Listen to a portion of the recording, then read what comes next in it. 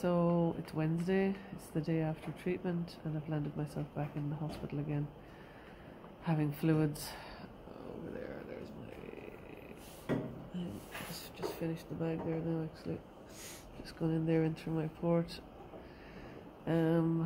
Yeah, so I woke up this morning after having treatment yesterday, and I knew it was going to be another one of those days. Like, I feel a lot better than I did when I came in here 2 hours ago. The headache was, oh my god, I thought I was going to explode, to be quite honest. The head was so bad.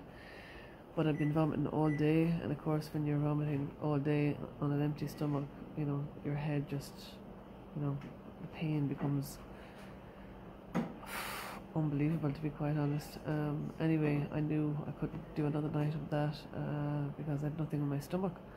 Thankfully I'd had tea and toast last night, about maybe 9 o'clock before I went to bed, so that was something. But I had nothing all day today. I couldn't even keep down water, so I knew I had to come back in. So I rang my doctor, and he said yes, you know, I thought me very dehydrated, which I was. I feel a lot better now, but my head is still hopping, so they're going to give me something for that. They're trying to decide whether or not they're going to keep me in, because I've still got a bit of a temperature, and they don't really know why I'm getting so sick on this drug. So they're waiting on my bloods to come back. They want to look at the chemistry, and if there's anything kind of unusual, I think they'll keep me. But anyway, for the moment, I am hopefully going back home this evening. But if they keep me in, they keep me in. You know, at this stage, yeah, I'm probably better off. So yeah,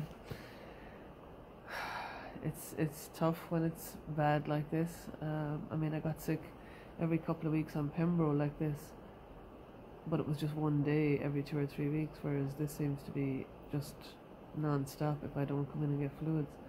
Like, if I'd left it tonight, I probably would be still getting sick at home, and tomorrow, like I was the last time. So I don't know what they're going to do.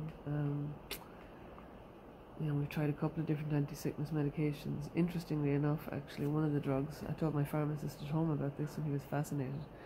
One of the drugs they've given me is an antipsychotic drug called olanzapine, which they use to treat schizophrenia and bipolar disorder. So I have to take that drug for 4 days in a row. So on the day of treatment and 3 other days.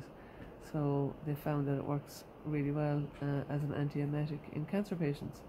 So that's interesting, but that doesn't seem to be working for me. So I don't know what we're going to do now, to be quite honest. We'll just have to wait and see. I just hope it doesn't mean I'm going to have to come off it or anything. I just hope my body will adjust. I hope it's just my body trying to adjust to this new drug, and that eventually it will settle down. So we'll just have to wait and see. Anyway, that's yeah, that's my update for today.